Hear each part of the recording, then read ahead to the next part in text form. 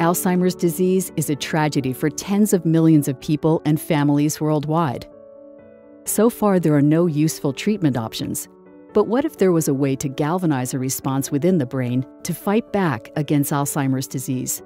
In her research at MIT's Picower Institute for Learning and Memory and Aging Brain Initiative, Professor Li-Huei Tsai has learned that brain activity synchronized at the gamma frequency of 40 pulses a second or hertz appears crucial for maintaining the brain's defenses against Alzheimer's disease pathology.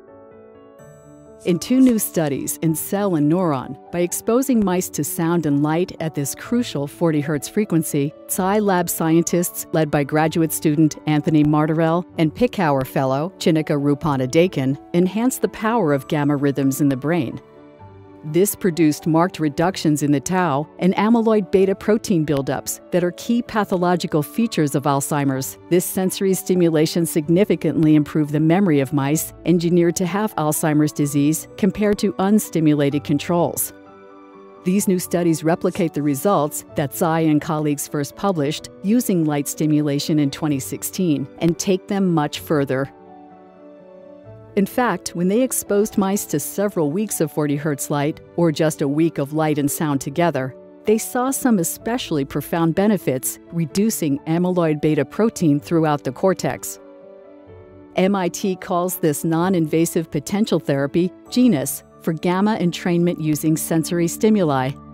Work has begun to see if it will help in humans, but the new data show the effects to be widespread across several different mouse models of the disease. One of the main ways that GENIUS appears to work is by stimulating key helper cells in the brain to respond to the Alzheimer's pathology. After GENIUS treatment, immune cells called microglia change their shape and increase their absorption of amyloid beta protein. They change their gene expression to become less inflammatory.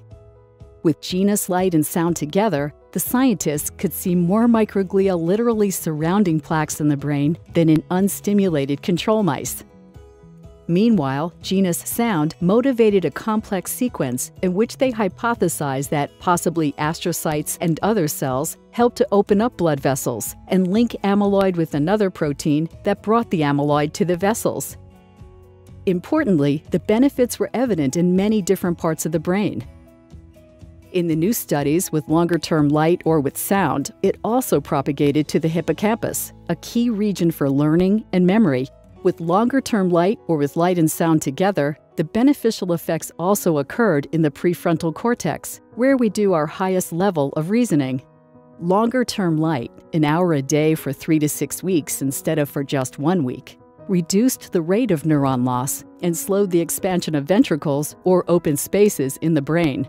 It also significantly changed gene expression of neurons and microglia, possibly explaining why they changed their response to the disease. A crucial question for any proposed Alzheimer's treatment is, does it improve memory?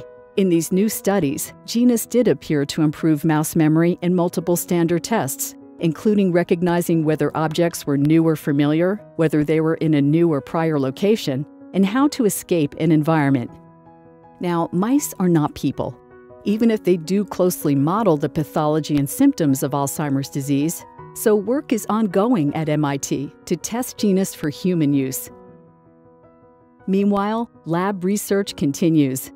The lab's goal is to help people by developing a device or system that will use the senses to empower their brain cells to fight back against Alzheimer's disease.